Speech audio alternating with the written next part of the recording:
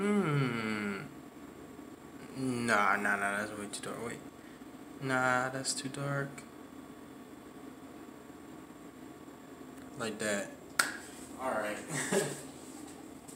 Yo, what's going on, you guys? It's your boy 3 Stacks in this thing, baby, representing Team Kings of Games. And today I'm going to be showcasing you guys what I feel like is the strongest rogue deck right now.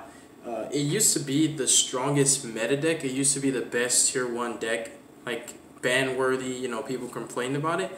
And it got power crept. I feel it wasn't really power crept. I feel like it just got overshadowed in the terms of popularity and representation. I don't think this deck lost any of its good cards. In fact, it's better now than it's ever been. It's definitely, stronger than what people say it is, but you guys know, us SHADDOLL players, we're going to keep the dream alive. So I'm going to showcase you guys my list. I'm keeping in mind the decks of this format, knowing what's around, and honestly, the fact that this deck is able to break decks, it's able to destroy decks and break boards of 5 to 6 negates alone without any hand traps or any engine besides just the SHADDOLLs themselves and how they're naturally played is already so powerful itself. And when you guys see my list, you're going to see that I built it in a specific way to counter the biggest weaknesses that this deck has. One of the biggest weaknesses that I'm always fearful about is Abyss Dweller, because it's a generic rank 4 that a lot of decks can make these days, and it can just shut me down. So keeping that in mind, I have a game plan for Abyss Dweller and negations when I go second. You guys are going to see it. This list is actually a really huge problem solver. It solves a lot of the problems of SHADDOLLs, of the negations, of the Ash Blossom, all these different cards that normally would shut you down. If you open the cards that I'm putting into my main deck and my side deck, they will counter those hard counters. The cards that are meant to hard counter your deck, you have the outs to them. So let's go ahead and get into the list. And it's really consistent. This deck is gas. So you guys know how I do it. I love me some 60 card decks, and I make them work, you guys. I don't just make a 60 card brick fest. They work, and I show even duels and different things to prove that they're consistent. So we're gonna start off with 3 copies of Mathematician. Mathematician single-handedly is the strongest normal summon and the most versatile in this deck. He can do a myriad of different things. Then next up for the dolls, we're playing 3 copies of Squamata. Squamata is legitimately the best SHADDOLL monster in the game, in the main deck in the game. As far as extra deck, Construct is probably the best. But Squamata basically does what Construct does. Sure, it doesn't add a fusion from graveyard to hand or any spells or traps, but it does exactly what Construct does. So keep in mind, this card is actually very, very strong for utility purposes, for getting anything that you need. It also is easily 3 extra copies of any SHADDOLL that you want it to be. So that goes in hand with my 3 copies of Wendy and also my 3 copies of Hedgehog. I like to showcase these 12 monsters when doing my profiles because these are interchangeable. These make your lineup more consistent by maxing out on them, because this can search any of these, this can dump any of these, this can special any of these, and this could dump any of them. So this gives you 12 extra of any SHADDOLL name that you need. If you need, for example, a Beast, Squamata will get you it. If you need, for example, a Falco or an Aerial, Wendy will get you it. If you need to search any SHADDOLL, Hedgehog will get you. If you need anything done with your deck, Mathman will get you there. So these 12 cards are gas. They're consistency cards that are going to help you to get access to your engine. And this deck, when it gets its engine online, it gets so annoying because every time you kill one of my cards, I'm getting cards back. The recursion, the pluses, 1 card OTKs, being able to lock my opponent out, manage my resources, play mid-range combo or control, or even all of them in the same deck. That's crazy. That's like the best of both worlds. When you have hand traps, back rows, and a super strong combo that used to be mainstream. It's really good. But I'm going to continue with the lineup. So I'm just going to show you guys the 3 of dolls, the ones that I max out on them because they're just the best names because they replace themselves. I also play 3 copies of Beast, and I'm still rocking 3 Aerial. Aerial still is like as strong as it was as the last format. It's kind of still strong. It's still strong against Salamagrates. It's still strong against Sky Strikers. It's even strong against Zodiacs. It's strong against any deck that's using Jet Synchron because they could just normal link into it, and then you could just dump this and then just banish the Jet. This card it's a triple DD Crow. I feel like every deck needs something from their graveyard, and this takes it away from them. So I really love playing 3 aerials. It's one of the best names, it's one of the best disruptions to send on your opponent's turn. And also, I like the combos that it does because I really do use aerial to banish my own Shaddolls so that my aerial, the second or third copy, turns into a follow-up that same game where I could just flip it and recur anything. And what I love to do the most is banish my fusion monsters. So even if I'm not doing the combo with Incarnation, anytime I could get aerial on field, I'll just flip it and then summon one of my fusion monsters that I banished off of it. Notably, Apocleon or Opcalone or Construct. Those are the main ones that I like to banish so I can just get them back. So it's just a way to cheat your fusions back onto the field. And then the remainder of the Shaddolls, I play 2 copies of Shaddol Dragon. Dragon is definitely super impactful at multiples. You just, especially for back row heavy decks, especially for altar guys, you need Dragon.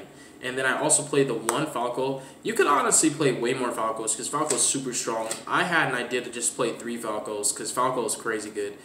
It's just going to keep you in the game, you guys. It being a tuner, you could do Jet Synchron plays with, you know, Proxy Magician, O-Line if you want to do that. I still play the 1 Kaios because it's a searchable light attribute. Its effect is but it's a searchable light attribute and that's what's important. And I'm still playing my Hound because you can actually use Hound to do what the trap does without using the trap effect. And also Hound adds Shaddol monsters, Shaddol cards from graveyard to hand, and you can also use it to prevent your opponent from attacking over your window. It's good. Like, Hound is amazing, you guys. This card has so many applications that makes it even better than the pen and paper. Even, like, let's say you have, like, a Squamata, for example, in your hand, and your opponent has, like, Vanity's Fiend, for example. I'm pretty sure his defense is less than 18. You could just basically go foolish, dump Hound, turn the Vanity's Fiend to defense, normal to Squamata, attack over the Fiend. Like, this card just outs so many things. It's weird how it works, but Hound is good, you guys. So that's going to wrap up the doll count. As you guys can see, I play a heavy doll count because I feel like my hand's dead if I don't see Shaddolls and fusion spells. So I play a bunch of fusion spells and a bunch of Shaddolls, and then everything in between is either going to draw to what I need or counter what my opponent uses against me. For the remainder of the monsters, I play 2 Edge and Change from my Patchwork engine. Kind of just made it a thing, and I'm not going to take it out. It's too good in this deck. It gets you a Dark first window and a fusion spell. It's a +1. I play Damage Juggler and Tricklon still, just searchable lights. You can dump them off of Shaddol Fusion, Foolish, or even Mathman. And then I'm main decking Gamma. The reason why Gamma is super strong in this deck is because Ash Blossom can negate Shaddol Fusion, and Abyss Dweller is a problem. And anytime you're going second and you activate any fusion spell and your opponent tries to negate it, you can chain Gamma. It's crazy. Like, Gamma is super strong, you guys. Gamma is a problem solver. It also solves my Abyss Dweller problem, where my opponent activates Dweller, I can just chain Gamma to negate it. Really strong. When we get into the side deck, you guys will see even better interactions. Let me check time. 7 minutes in. Another thing too is Gamma's a light attribute, so it's like, dude, it just fuels more lights for your deck. Construct's like the best fusion to make right now just to get your engine going. Gamma's crazy good, you guys. It's also basically a pseudo call by the grave for everything except Imperm. So moving forward to the spells, this is where it gets gas. 3 copies of Patchwork, 3 copies of Desires. Your 6 +1s of the deck. Actually, you play 9 +1s. So let me go ahead and drop those right there. Because when you resolve Secrets to normal this and then go Knowledge, you go from 5 cards in hand to 6 cards. You resolve Desires, you're at 7 cards. You resolve Patchwork, you're at 8 cards in hand. And then you do some crazy fusion combo, and you end up keeping the same 8 cards. Like, it's crazy, you guys. Not only does this deck plus a lot, but it keeps its hand advantage as it's using the cards that it utilizes for its combo. They replace themselves. So when you're building your boards, you're recurring them. Construct literally searches any Shaddol spell or trap because she sends it from deck to grave and then adds it from grave to hand. And when you're looping constructs, that's how you get your hand size back from 2, 3, up to 4 to 5 cards. So you just make all your boards free. And just having 9 +1s to basically allow you to deck in and also get your resources and the combo pieces you need, just super duper strong. Any of these could bait a negation or a hand trap or force your opponent to play into Gamma, which is really nice. Because then Gamma is a free cross sheep after that. Continuing with the draw power, I play 3 copies of Allure of Darkness, and for the rest of the gas, I play 3 Fusion Recycling Plants, just to maximize on. I'm trying to maximize on it. Not every single card that searches Poly, but on the good cards I get Poly. This is gonna search my Poly from deck or grave to hand, and I'm just gonna start recurring my resources off this. So this is how I just out-resource my opponent, because my fusion monsters are already recurring from grave, and this recurs from grave. So I'm just keeping my hand fat all the time, you guys. This deck is savage. honestly. And Plant's good. It also lets your opponent play into Gamma. That's why Gamma is just so good in this deck. Like, goodness gracious. This card's amazing, you guys. And then for the rest of the gas, as far as non-fusion spells go, because the best spells are always going to be fusion spells, because that's what you need to play. The One Foolish, the ultimate utility, any doll you want. It's Mathman without normal summoning, which is great. So all of these are consistency cards. Like, they just get you what you need.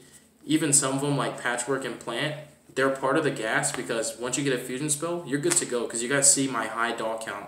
Like, all I really need is a fusion spell, and I'm going off on my opponent, obliterating them. And when you have multiple fusion spells, that's why I like having so many ways to search them, because when you're going second, a smart player is going to save their negates for that. Something else I will say that Shaddolls are really good at is if your opponent is putting up monster negate boards with cards like, you know, Appaloosa and other monster negators like that, and they don't have enough Omni negates. Let's say they have 1 or 2 spell or trap negates and the rest are monster negates. The only negates you have to bait are the spell or trap ones, because once you resolve your fusion spells, you chain block. So your monster negates that your opponents are using against you, you're going to force them to negate cards they don't want to negate, if that makes sense, because your chain link 1 always is going to be your priority, which is crazy. So this deck's really, really good at playing through monster negates. I'll say that. Shaddolls are amazing. For the fusion spells, obviously 3 Shaddoll fusions. This card's gas. Also, my favorite one, the most flexible and reactive, 3 Ls. Chain it to everything. And then we have 3 copies of Poly. The supplemental engines in my deck are requiring Poly. I feel like it's the next best fusion spell. My engines that I play make this even more consistent in Invoke, because you have 3 Alistairs, 3 Meltdowns of Terraforming to get to the invocations. But for the Poly, I have Edgem Chain, the Fluffle, the Frightful Patchwork, and also the field spell, the Fusion Recycling Plant, and I can even play Lunalight Black Sheep. So I have a lot more cards that work with the Poly engine than the Invoked engine. So you could consider the Poly a replacement for Invoked, and also it gives me space in my extra deck. I'm not really a huge Invoked fan. I'm not saying that it's bad, but I like Pure. And then for my traps, I play 2 Incarnations and then 1 Shaddoll Core. As you guys notice, I've cut down from 3 of this to 2, so I have to be really careful, because this is my favorite trap in this deck. So I gotta be really careful with this, like very, very careful. In fact, if I'm able to, send it from my deck to the grave first before I resolve Desires, because this is a huge part of your grind game. And that's gonna be the main deck, you guys. Let me check something out. Alright. For my extra deck, I'm still rocking the OG, not the OG, but you know what I mean. The 4 Constructs. Yes. Constructs are amazing in this deck. And with Recycling Plant, you can basically fuse with Construct into another Construct or another fusion and use Recycling Plant to put it back into your extra deck. So now you can recycle your extra deck cards so that you don't run out of steam. So the deck's going to be gassed from start to finish. And then I play 2 copies of Ob Cologne. Ob Cologne is really, really strong. I'm still rocking the 2. You guys are going to see I still play Extra Foolish Burial, because I think that card's super duper powerful. I just use it for going second, because that's where it's better. Going first, you can't set, but when you use it for going second, you use it to OTK your opponent. So these cards are just to start my engine. When you have bad hands and you can still summon this, you just link it in the Gravity Controller and get something that you need. I still play Double Winda. This deck is really, really fire against Lightning Storm, Evenly Matched, and Dark Ruler No More, and even Kaijus, Lava Golems, and Spear Modes. The reason being is because if your opponent evenlies you, you keep the Winda. If your opponent Lightning Storms your back rows, you chain them because they're all reactive. If your opponent Dark Rulers your Winda, you just fusion for another one on your opponent's turn off L. If your opponent Kaijus your Winda, you can fuse into another one, and you can reborn it off the trap. So if you play Shaddolls and you know what you're doing, you're always going to have at least 2 ways to put Winda on the board after you already end on one. That's what I do. I like to set up for Winda with El Shaddol Fusion and also Incarnation. So I have 3 ways to put Winda up with the one that I already have, and then the 2 other ways to keep backup Winda. So if your opponent loses to Winda, they need to hard draw 3 outs. So if they have like Kaiju, Lightning Storm, Evenly, Dark Ruler, I explained to you guys how those really don't matter, because at the end of the day, just keep Winda if they evenly you. If they Lightning Storm your back rows, chain them. If they Dark Ruler Winda, on resolution, summon another one on L. If they Kaiju it, bring it back off the trap, summon another one on L. Like, it's just way too hard to out Winda if you're smart. That's where this deck gets annoying, and that's why I feel like it's still tier 1 to me. 1 Sheki and 1 Grista. Grista is super strong against Dinos. Dinos are meta. You want to negate the summon of Conductor. You want to negate the summon of Pankratops. You want to just, you know, you just want to stop those summons. When you negate the summon of Pankratops, they can't even chain it because it hasn't been established that it's there yet. And the same thing when you negate the summon of Conductor, they can't chain because you're negating its summon, so it hasn't hit the field yet. So Grista is very slept on, and Grista bodies Pendulums. If you play against Pendulums, all you do is just use this plus Core, because Core allows you to use any attribute. It's any attribute you need, and then you negate your opponent's entire Pendulum summon. So Grista is a beast. So is Sheki. Let me check timer. Okay. And then for the rest of the extra deck, I don't have all the good cards. Like, I don't have Appaloosa anymore. But I will say, if I had Appaloosa and Access Code Talker, I would play them both. But here's my budget alternatives. I'm playing the Cross Sheep still because Cross Sheep's integral. These two are just mandatory for the deck. You can't cut those. Dweller is Mando too, because I feel like Dweller just bodies so many decks, including my own. That's why I have so many contingencies for this. So I really just, and I have a lot of backup plans for Dweller. So I feel like I'm not losing to a Dweller unless I just played myself. So these cards can easily be Access Code and Appaloosa. I like that this is still really strong in this deck. You can trigger Bomber off Core, Incarnation, and El Shaddol Fusion. So you can nuke your opponent's field 3 times. Also, I like this card going second because when you do the Shaddol Fusion combo, you can summon this and nuke your opponent's field. And then you could take control of the duel, just swing for 3k, and now you have control. And whenever your opponent tries to out this, you can just chain L and then summon a Wind Fusing with it. So it's just really, really nice. It's a nice budget alternative to still have a strong Link 4 boss that can control the game state, because Bomber's still insane. Raigekis are nice. And yeah, sure, it nukes your field, but the thing is, your fusion monsters float into other stuff anyways, and whenever this is getting on your nerves and you want it gone, you just fuse with it into Winda and you turn it off. And this is just super strong. I was talking about how powerful this card is. You guys, I told you about this already. This Link is insane, you guys. It's just too good. So now for the side deck, I side up 3 Nibiru's. The Nibiru's and the Gammas are going to be what stops the FTK. If I'm not getting FTK'd, I can play going second and bait as many negates as I want, as long as it's not Dweller. But if it's Dweller, I do have contingencies. I just have to hard draw them. Like, I can break any combo deck board that doesn't have Dweller, but if it has Dweller, I have to use my basically my hard counters to Dweller and hope that I have enough because they have negates to protect the Dweller. But Nibiru is insane, you guys, and it's a light, so, you know, Construct. And obviously, you know, you kind of, like, I don't like hand traps, but we're in a format now where you need them. Otherwise, you're getting FTK'd. So, the 3 Nibiru's. Denko Sekka is just for, like, mainly Eldritch. Like, I can deal with their combo monster, like, their little baby board of, like, Arclight and Savage. When you just normal summon Denko, you're already turning off the back rows, and you just swing over the Arclight, and then you just activate Shaddol Fusion. Main phase 2, they chain Savage, you're like, alright, cool, activate another fusion spell, you're good to go. Or you just activate Poly to bait the Savage, and then activate Shaddol Fusion.